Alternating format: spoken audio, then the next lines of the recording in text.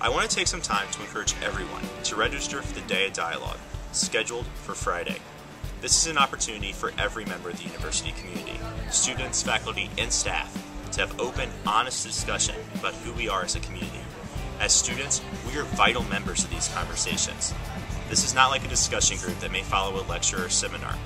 No one in the room is going to have the right answers. We may not even find solutions, and some of the topics may leave us feeling uncomfortable. However, many student leaders and I are confident that supportive students will make a true impact on our university community. So, Cliff Notes.